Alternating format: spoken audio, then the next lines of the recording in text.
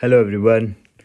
Today we will delve into the fundamental concepts, advanced techniques, and practical applications of Python, a versatile and powerful programming language that has captured the hearts of developers worldwide. As we begin our exploration, we will unravel the essence of Python, understand why it has become a favorite among programmers of all levels, and learn how to set up our development environment by installing Python. From there, we will dive into the basics, covering essential topics such as variables, data types, operators, control flow structures, functions, and various data structures like lists, tuples, and dictionaries. But our journey doesn't stop there. We will venture into the realm of advanced concepts where we will discover the principles of object-oriented programming, explore the magic of modules and packages, master the art of exception handling and file manipulation, and uncover the power of comprehensions, decorators, and generators in Python.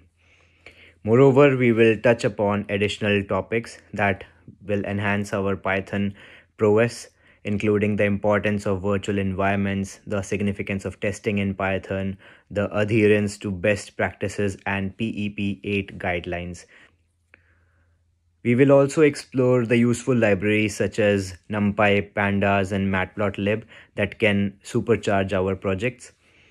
To solidify our understanding and put our knowledge into practice, we will engage in hands-on projects and exercises designed to reinforce key concepts and provide us with valuable coding experience.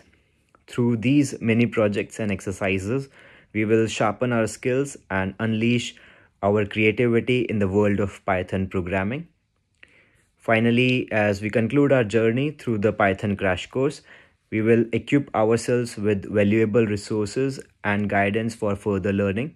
We will explore online platforms, reference books, tutorials, and tap into the vibrant Python community that thrives on collaboration, knowledge sharing, and innovation. Dear friends, as we embark on this exhilarating Python adventure together, let's embrace the beauty and power of Python programming and unleash our potential to create, innovate, and transform the world through code. Thank you, and let's dive into Python crash course. Let's start with variables and data types. In Python, variables serve as containers for storing data values. You can assign values to variables using the assignment operator equal to, whether it's an integer, float, string, boolean, list, tuple, or dictionary. Python supports a wide range of data types to accommodate different kinds of information. Consider x equals to 5 as an instantiation of an integer variable x with the value 5. Similarly, name equals to Alice denotes a string variable name holding the value Alice.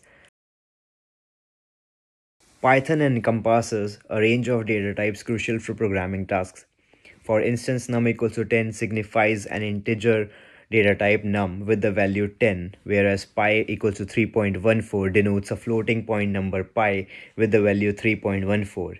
Furthermore, name equals to Bob assigns a string data type name with the value Bob, and is true equals to true sets a boolean data type is true to the logical value true. The data structures like lists, tuples, and dictionaries provide organized mechanisms for storing collections of data elements. For example, my list equals to 1, 2, 3 represents a list containing integers. My tuple equals to 4, 5, 6 signifies a tuple with ordered elements. And my dict equals to name, Alice, age 30 creates a dictionary mapping keys to corresponding values. Lists are ordered collections of items that can contain elements of different data types. They are mutable, meaning the elements can be changed after the list is created. Elements in a list can be accessed by their index. In Python, indexing starts from 0. We can add elements to the end of a list using the append method. The pop method removes the last element from the list by default, but you can specify the index of the element to remove that. Tuples are ordered collections of items like lists, but they are immutable, meaning that once a tuple is created, its elements cannot be changed. Similar to lists, tuple elements can be accessed by their index. Dictionaries are unordered collections of key-value pairs. They are mutable and are often used to store data in the form of key-value associations. Values in a dictionary can be accessed using their corresponding keys. To add a new key-value pair to a dictionary, you can simply assign a value to a new key. For example, you can look at the dictionary where in my_dict, city equals New York, how it is simply assigning a value to the new key, which is city. So summarizing lists, tuples, and dictionaries, lists which are accessed by index allows for dynamic changes. Tuples are immutable ordered collections accessed by index, ensuring data integrity. Dictionaries are mutable unordered collections accessed by keys, facilitating efficient data organization and retrieval. As we progress further, we encounter a crucial aspect of programming, that is operators. From arithmetic operators for mathematical computations to comparison operators for value comparisons and logical operators for combining conditional statements, operators empower us to perform diverse operations and make decisions within our programs. As you can see in this example here, we perform addition, subtraction, multiplication, division, modulus for calculating the remainder, and exponentiation operations using the variables a and b. That's why arithmetic operators are used for mathematical operations in Python.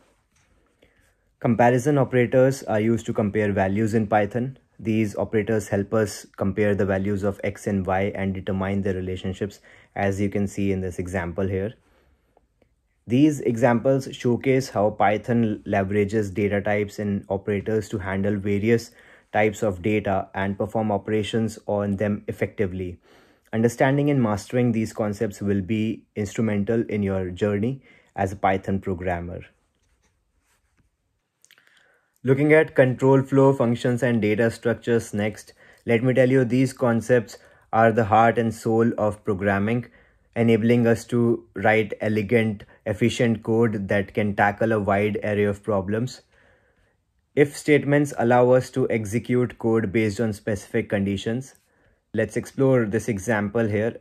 In this snippet, the program evaluates the value of x and prints a message based on whether x is greater than 5, equal to 5, or less than 5.